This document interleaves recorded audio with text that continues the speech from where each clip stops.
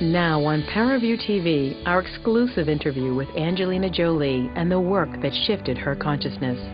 I started to travel a lot a few years ago, and I started to realize that there was so much that I didn't know about the world, and came in contact with refugees, people who had returned from being refugees, and I was just trying to put pieces together and start to understand better the world I lived in. And I came home and I was in LA, and one night I called somebody I knew who worked at different humanitarian causes, and I said, could you send me everything you have? I'm very interested in the UN. And they sent me brochures and books and things, and I just sat up for a few nights just reading through everything. And then I got to the refugee section, and I sat there and it said 20 million people are refugees today. How is that possible? And I've never heard of that.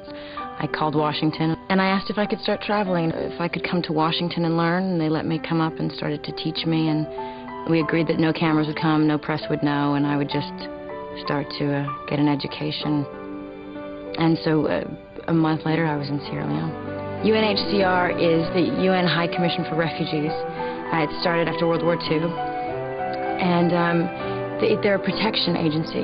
When there's war and persecution and mass people fleeing from one country and crossing into another border, they need protection when they get there. They need some people to be there. They need some people to negotiate with both countries, to negotiate a safe place, to negotiate the type of housing they can have, how long they can stay there.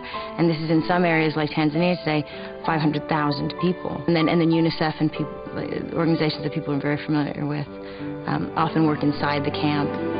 Somebody told me before I went into the field for the first time, they said, you're going to change and you're going to learn a lot, and you're not going to be able to maybe express to your husband or your mother what's happened to you inside, and you may not want to talk about it. So suggestion, keep a journal, and then you can hand them that journal and they can know where you've been. There's so many moments, one thing after another, but the strongest memory I have, which is the hardest for me to talk about, was somebody came running and said, can you come look at this kid? And he'd been they say he'd been shot, that it had affected his spine, and suddenly his legs were not working anymore, and he was slowly deteriorating. And he had been just released from a medical center, because in that part of the world, during that situation, that's not the most severe, that he's going to slowly die, and other people were dying immediately, and he was about 12.